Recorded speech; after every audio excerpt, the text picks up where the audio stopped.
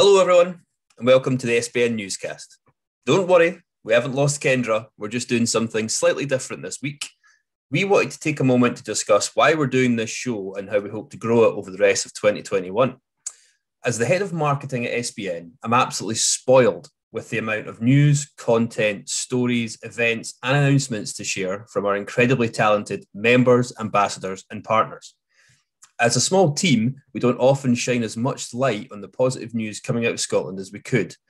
The SBN Newscast is designed to act as a platform for us to share these inspiring and encouraging stories with the whole SBN community. Additionally to this, we have the SBN Podcast Series, led by Fraser Allen, a collection of interviews with some of the most influential business leaders in the Scottish ecosystem.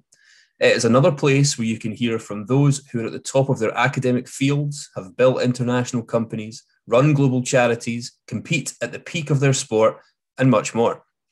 These all highlight the amazing things Scottish people can achieve on a global stage. In order to emphasise these stories more, we're going to start scheduling our news and podcasts to release on alternate weeks. We'll be adding them as LinkedIn events so you can join us on release and, of course, catch all the past episodes on the Scottish Business Network website. I would run through some of the guests we've had on, but instead of that, we've put together some highlights from our episodes so far so you can see some of the exciting things we've covered. Yes, well, the book is really pulling together a lot of the work I've been doing over the last sort of 15, 20 years. And it's because I'm running this online program now, which is a 6-week, quite intense program. I have so often wished that I could send more information on the different masterclasses that I'm running every week. And so this is pulling a lot of the research, a lot of the neuroscience behind some of the steps to becoming more significant, and a lot of practical tips around it. So it's adding a lot more depth to what I'm doing. And I've really enjoyed writing it and doing the research behind it. And lockdown and not having to travel has given me that extra time to put that into place. And my plan was to launch the book and then launch the online program. But of course, when we went into lockdown and everybody was really struggling, it just felt like the right time to launch the online program. So I launched it in June, and currently I'm taking the 8th cohort through it and just loving it and seeing real transformation. And then it just seemed to be the right time to get this message out globally and to launch the podcast. And through the network, I was introduced to various people who have really helped me to get up to speed very quickly with the podcast. And I'm just loving it, loving every minute of it. Yeah, sorry, my noisy assistant has joined me here. Well, there's kind of 4 things I do really. First is the writing that I've mentioned, mainly B2B, right? I tend to do a lot of writing about quite complex and dry subjects, bringing them to life, tackling areas that a lot of jobbing freelancers would shy away from.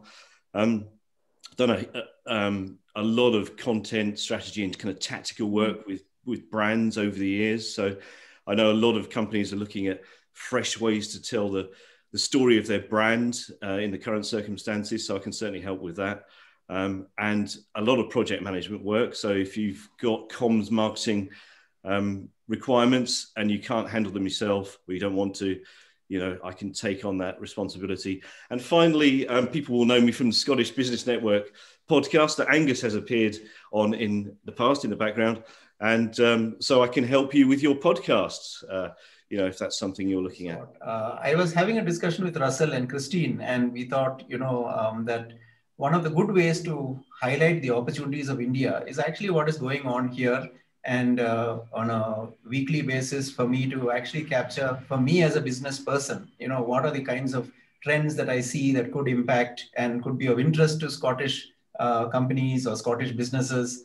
And that seems to be gaining a lot of traction. And please do stay tuned to this. And I request any SBN members, if you have any other specific feedback, anything else, you can always reach out to me.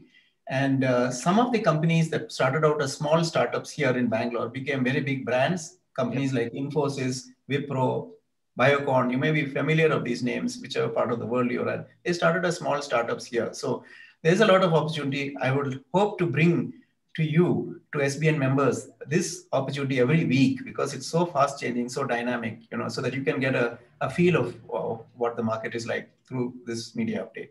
Thank you. Yes, so thanks, Scott. We're really excited about doing this event with Africa Scotland Business Network and the Scottish Business Network.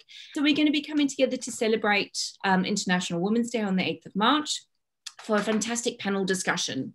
And being true to this concept of balance, we've got some amazing female panelists and some amazing male panelists. And we're going to be talking with them around what this concept of balance means to them in their work lives and in their personal lives. You know, I think we're all trying to, 2020 was a challenging year, to put it mildly, trying to, you know, sort of refocus on what are the things that are important to us? What are the things that we were doing prior lockdown and COVID that we don't actually want to do anymore? And so this space is really around, you know, it's obviously International Women's Day, and women have often been labored with the difficult task of doing it all, right? Yeah.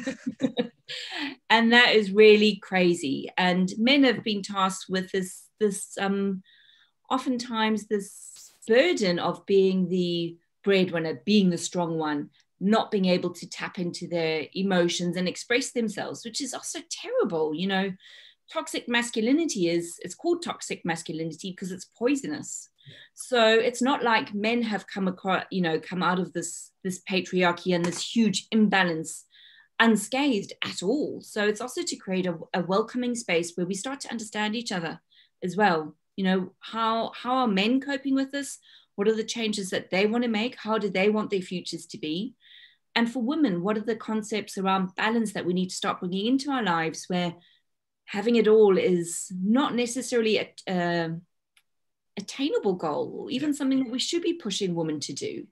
Working crazy, climbing the corporate ladder, driving their own businesses, being a mother, all this kind of stuff, and oftentimes neglecting ourselves and just being completely out of balance until we reach rock bottom and burn out. So this is really just speaking to our amazing panelists. We've got Sylvia Baldock, who is the founder of Becoming Significant.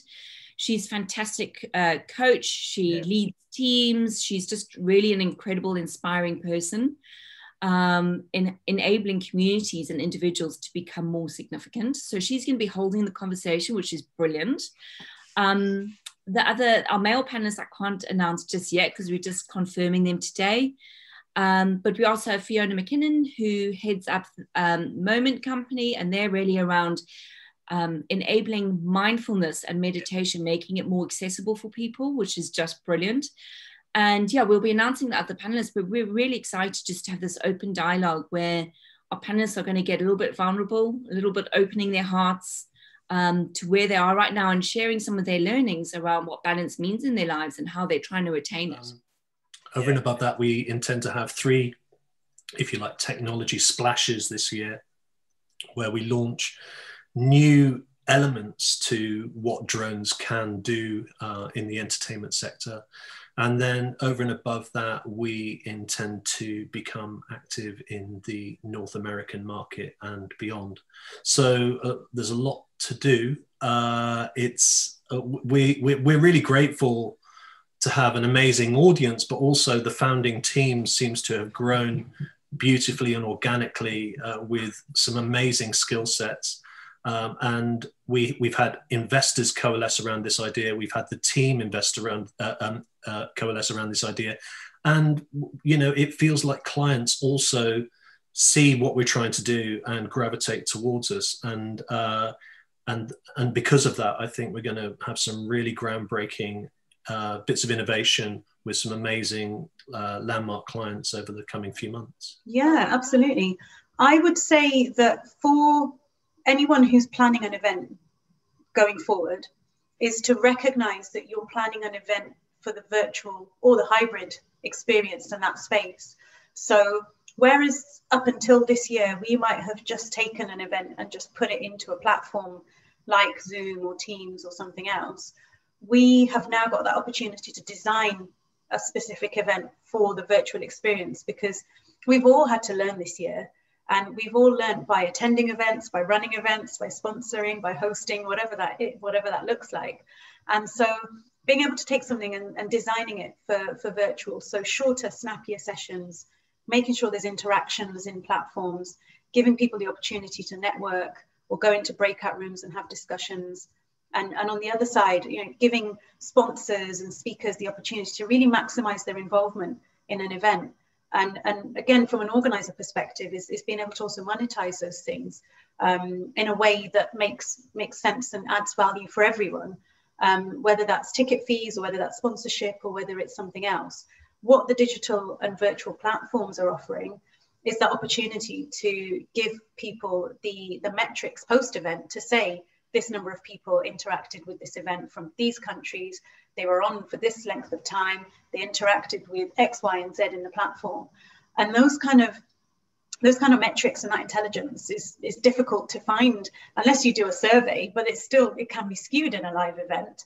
But actually in a virtual event, the stats are there, the metrics are there because the interactions are measured by delegate. So there's some really cool kind of interactions that you can measure and monitor and analyze. And I think the opportunities that a virtual event gives us is that a marketing campaign can be a lot longer than just a one-day event or show or conference or whatever. Is that campaign is much bigger in the sense that you've got the start of the event, the during, and then the post, which can be quite a long sort of time, in the sense that you can really market, remarket, reuse content, share, nuggets, create webinars off the back of it. So there's a really there's an extension, I think, of that campaign, and the effectiveness of that is also amplified, which is really quite clever, and really special. And I think that gives us loads of opportunity to really think about our events. And I think another thing I would add is that we might have up until spring of this year just run events for the sake of running them, or we've always run this event, or we've always had this meeting once a month, or whatever. But actually, it's really been able to analyze why we run an event and what value we're bringing is another thing to think about when we're planning. So whether you're running one event in a year or 30,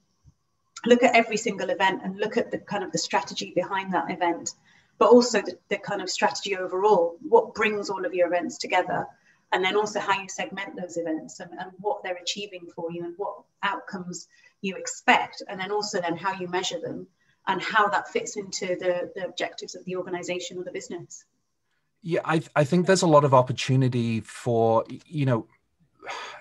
COVID allowed us to really reflect. And this has been a year of reflection where once you take away the trappings of what it means to be Scottish, it really boiled down to really how do we evolve as a society, not just in San Francisco, but all St. Andrews societies, all Caledonian clubs, all Scottish business interests, and how can we group together as a nation, as a global presence from the Scottish diaspora to really be the voice of Scotland.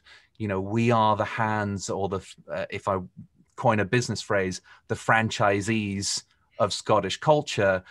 There's a lot of good that we can do when we start holding hands together and moving in unison to be able to create a presence. And I don't think people realize how much of a presence we have in America, both historically, as the founding fathers of America are very much Scottish in their presence, but also in new technology and new business with the University of Edinburgh's space program, a lot of Scottish investment in Silicon Valley.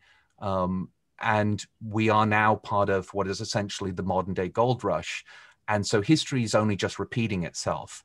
We just want to make sure that we are there so we can show our Scottish values and be able to reinterpret what does it really mean to be Scottish, whether it means that it's who we are as a people, but also what the faces that represent Scotland really look like when you band us together. And I think there's a good opportunity here to bring in voices like Jackie Kay, bring in voices, like famous comedians that are out there, really good chefs that are out there, and really that changing movement where we're a multinational and multicultural society, rather than what has been portrayed in cinema and a lot of more tourist-based mindset. The uptake, that's a good question. I mean, I covered you suppose who the main claimants are. You know, in Scotland, there is a phenomenal innovative community, multi-sector. You know, looking at the Central Belt up through Dundee, which is an absolute world beater in tech, as we could clearly see. Aberdeen is, I suppose, repurposing a lot of the wealth up in Aberdeen towards software development. I mean, I've been speaking to companies lately who are developing apps for the NHS regions to optimize their bed allocations to make hospitals more efficient, which is particularly prevalent, as you'd expect in the current environment. We've worked with and recently performed a R&D claim for a business that allows large organizations such as banks and insurance companies who are involved in the protection of data and the transfer of money to be more nimble in the face of cybercrime. Cybercrime, again, with the prevalence of online activity in the pandemic, businesses have had to, you know, increase their guard against that. We work with businesses in the hospitality and leisure sector who have naturally been very, very hard hit. I mean, one particular client who we helped with an R&D claim has seen their turnover plummet 95% year on year. They will probably make it through, but the R&D tax relief that we were able to get them was a small, albeit small, but important measure to combat their loss in revenue. You know, the types of claimants that we see are quite simply looking for extra cash to increase that operating runway, offset a fall in revenue. In the case of the cybercrime business that I just mentioned, the quite frankly enormous claim that we were able to secure for them, and these are annual claims, it was a significant uplift on their previous year. That was a huge cash boost to the balance sheet. It actually happened to coincide with an approach from a buyer, and it made them a more attractive valuation on that basis. And they were ultimately able to close the sale and exit their business at a particularly high amount. In fact, it was a pretty high profile exit last year. So there are many ways that R&D tax credits can help businesses. And we're seeing across Scotland, across the huge innovative community, claims occurring everywhere and anywhere. It's really a question of business owners asking themselves, what nature of innovation and uncertainty am I trying to overcome here? Am I eligible? And that's where it's really rather wise to engage a tax specialist like myself at Amplify Solutions to help them with that analysis. And we work in partnership with our accountants as well. I should say that the biggest source of our referrals and new business is from the accountancy network, but we can work hand in hand with those accountants to help them get a better outcome from the scheme. We're really excited to be working with an Edinburgh company that has been using a new form of scanning device. It has been trialled in other industries, and I think, Gavin will correct me if I'm wrong, but I think it was originally intended for the space industry. But we've trialled it on our Gairloch site, and we were able to, without drilling, we were able to do a deep penetration at depth and find out that the ore deposit that we know is there is actually of a far greater extent. So the use of that kind of technology, which is groundbreaking and unique in the industry, is fantastic for us in terms of costs, because it'll potentially reduce costs in exploration by about 9/10. And also environmentally, because we don't actually physically have to dig every time, you know, the data is telling us that it's a good place to look. So certainly working with them, we're going to move that down to our Ayrshire deposit, hopefully in the new year. And we're really excited about that being a big copper porphyry resource. And we're looking for partners. We've got a trade mission planned to Ontario, hopefully in the new year. Hopefully doing some more stuff with SBN stateside. Yeah. And we've recently been working in partnership with the British Embassy in Beijing to look for investors in Asia. I suppose we're quite a niche project in one sense, because people don't really associate this kind of mining industry with Scotland. But the fact is, we were at it, you know, way before a lot of traditional countries, and before, I suppose, as it was known then, that the New World came into play as a resource of gold for us. So, yeah, making friendships, making connections, and really kind of getting our profile raised and meeting as many people as possible, so we can take it to the next stage, which is hopefully opening Gairloch as a going concern quite soon. Yeah, so I spent Brilliant. 15 years in the film and media industry. So I worked in feature films, music videos, very naively about 15 years ago, set up my own production company, and ended up doing some really good jobs. So I'm going to name drop a bit, which is really gross, but you know, people like Jay-Z, Rihanna, Calvin Harris, but had an amazing time. And then also got to the point that had a bit of an awakening, and I was thinking, I'm loving doing this work and making films and music videos, but I want to do something which kind of has a bit more meaning. So 10 years ago, I moved back to Lancashire, where I'm from originally. I'd been in London for nearly 10 years. Moved back to Lancashire in a very rural area and reconnected with the countryside, which was the best thing that I ever did. And then I did a master's in innovation management, which is when I came across the triple bottom line framework, people, planet and profit. And it really resonated with me. I'm really ambitious, but this notion of you can be really ambitious and, you know, start business, grow business and be really successful whilst also doing lots of good and helping the planet, helping other people, you know.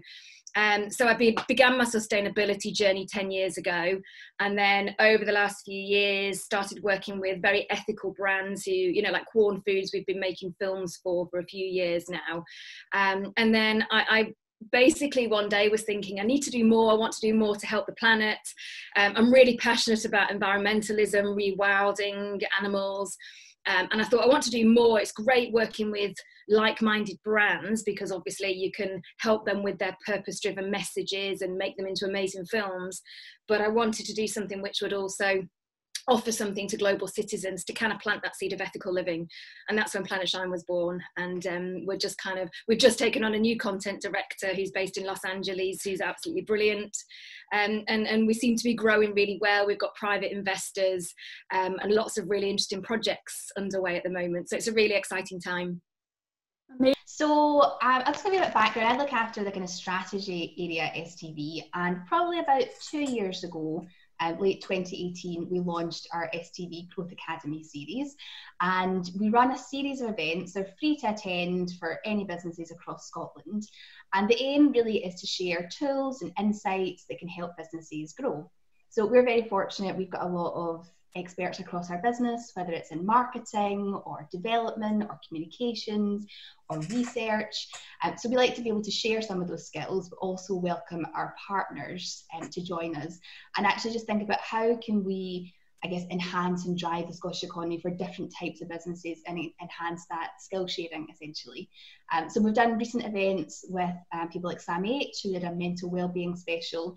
So I think, you know, now more than ever, we're all thinking about how we can support each other at work, how important that is. So that was a really insightful session, really high engagement, and actually to see the support coming from people at that event for each other was actually really inspiring and heartwarming to see how we're all pulling together to support each other's mental well-being. We've also done sessions around about communications planning. So we bring in some of our PR experts to talk about, you know, how to write a press release, how to get traction with your press release, you know, how to get into a newsroom with your story, what newsrooms are looking for when they're doing all sorts of coverage. Because we recognise that that's very important as part of your growth strategy to let people know, you know, what you're doing and how you're growing. You know, and that's one of the reasons we've partnered obviously with the Scottish Business Network, because you guys are experts in sharing those asks, connecting businesses. And I think that's something that we recognise has been hugely important, that we're all able to come together, share knowledge, but actually collaborate and support each other to have growth overall across Scotland. Kendra and I have big ambitions and are really excited to continue growing this show. If you have news to share or would like to be on the show, please do get in touch. In the meantime, check out the website to catch some previous episodes and see what we've got coming up. And be sure to join us from April 6th to 16th as we have 10 days of Tartan Day, celebrating the links between Scotland and North America. If you have an interest in innovation, culture, entrepreneurialism, climate change, education, or investment, then you'll find the perfect event for you there. Join us for the celebrations at www.tartanday.scot, and we'll see you on the next newscast on April 16th.